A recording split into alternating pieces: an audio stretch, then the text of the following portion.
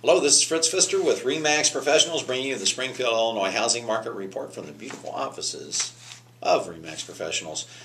The data I share with you comes from what member brokers report to the Capital Area Association of Realtors, MLS. Well, we finished February up 5.5% ahead on sales. That's 9 home sales more. But we finished up 27.5% on the sold pendings. Now, don't read too much into that because last year we were snowbound and nobody could get out, so we're not comparing to a year like this where we had really good weather and people could get out.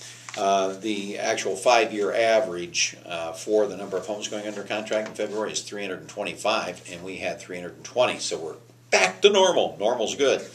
As far as year to date, we have one more sale closed than last year on this date. However, we have 125 more sold pending. So we don't know what's going on with that, if it's a Dodd-Frank law causing closings to be delayed, or if there's a large number of contracts that are failing to close. We'll keep you posted on that. But I want to remind you, coming up on the 22nd of March at the Springfield Hilton Garden Inn, we're going to host our last free home seller seminar for the year. Learn the selling process from beginning to end.